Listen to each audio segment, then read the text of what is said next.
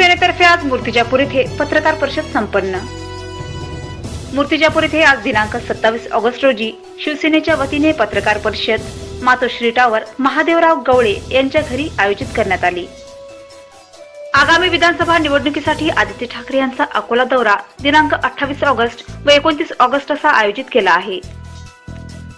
उद्या दिनांक 27 ऑगस्ट रोजी आदित्य ठाकरे यांचे सायंकाळी 6 वाजता जंगी स्वागत कारंजा टी पॉइंट येथे करण्यात येईल। त्यानंतर संपूर्ण गावातून मोटरसायकल रॅली काढण्यात येईल। भगतसिंग चौक जुनी वस्ती येथे स्वागत सभा आयोजित केली आहे।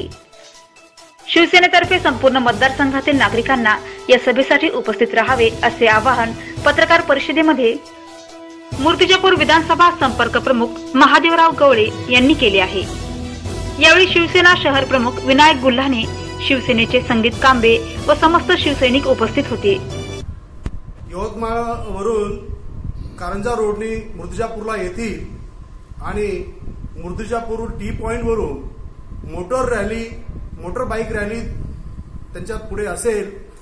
सगळ्यात पहिले संभाजी चौक म्हणून त्या टी पॉइंटवर जिथे आहे तिथे त्यांचं हारार्पण करतील आणि असाच ह्या मार्गाने मूर्तिजापूरच्या मेन पेट्रोल पंपच्या ह्या रोडनी येऊन इथे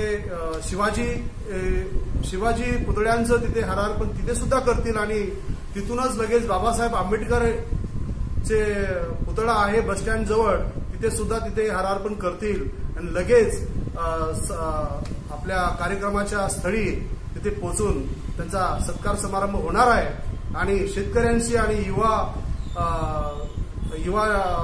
सहकाऱ्यांशी सगळ्यांशी उद्धव आदित्य साहेब हे संवाद साधणार आहेत आणि तिथे त्यांचा सत्कार करून लगेच ते बोरगाव मंजू मार्गे अकोल्याला मुक्कामी राहणार आहेत। दुसऱ्या दिवशी अकोला इथे युवा संवाद कार्यक्रम ठेवलेला आहे। तसेच बाळापूरला सुद्धा भव्य असा मेळावा सुद्धा लावलेला आहे आणि असाच ते बुलढाण्याला 29 तारखेला रवाना होणार आहे।